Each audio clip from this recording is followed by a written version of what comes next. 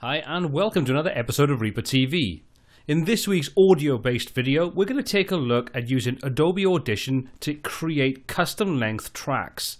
Now, if you've got a piece of audio that you want to be a specific length for a video or for a documentary or for something along those lines, it can be a little bit annoying trying to trim things down, cut things up, try to find the beat and to get exactly where you want. Same kind of goes in return if you want to do it on a shorter sort of section, so you want to cut part of a song up. Well, stick around through this video because I'm going to show you how you can do that inside Adobe Audition quickly, easily, and with no editing whatsoever.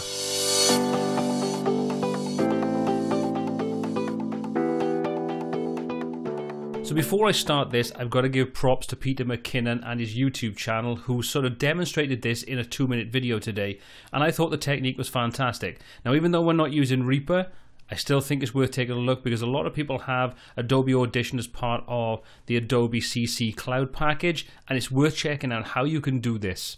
So let's take a look at how we can create it. What we're going to do, first thing is we're going to come to File and we're going to say New, and we're going to create a multi-track session. And this is important, it has to be a multi-track session to work. So we're going to click on that, we're going to name this one Sample Time, and we'll click OK. That now creates our multi-track session. So all we need to do is drag and drop our audio file in. So I'm going to drag that in to my timeline, and then we're going to simply drag that over onto my area. So it doesn't matter that I've got the sample rate inserted incorrectly, I'll just click OK to that and it'll do everything else I need. So now it's going to go through, process the track and put everything in place. So that's part one. Next thing we need to do now is go through and enable the remixing option. So with the track selected, we need to come over to the properties section. So if you see media browser or effects rack or anything, just switch over to the properties tab, scroll down until you find remix, expand that out, and you're going to see you have an option that says Enable Remix. Going to click on that. That's going to go through and analyze the track. This will take however long this sort of takes based upon the speed of your computer and the length and the complexity of the track. But once that's finished, processing and analyzing everything, we're pretty much good to go. So now we've done that, it analyzed the tracks, done everything we need. If we take a look at the Remix tab, you can see now it's shown the target duration. What we need to do is simply put in how long we want this track to be. So let's just say, for example, I want this 2.5 minute track to be 1 minute.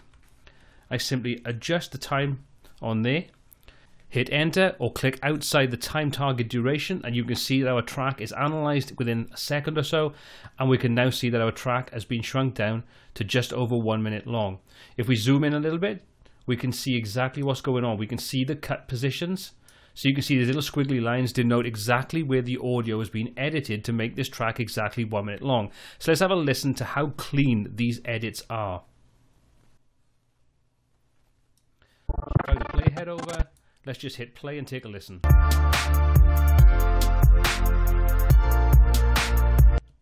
Absolutely perfect. You wouldn't tell that's been edited. So let's just undo that. And let's do the opposite. So at the moment now we've got a track that's 2.5 minutes long. Let's just expand that out a little so we can see the entire track. And now let's just say we want this to be 10 minutes long. That will now go through and analyze, and you can see it does exactly the same thing, but now we have a track that goes on for 10 minutes. Again, we've got perfect cuts in there. Let's just hit play again and take a listen to that.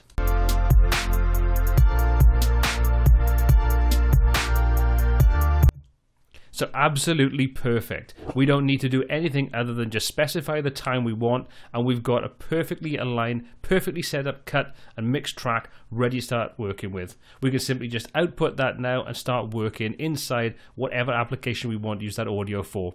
That's all there is to it.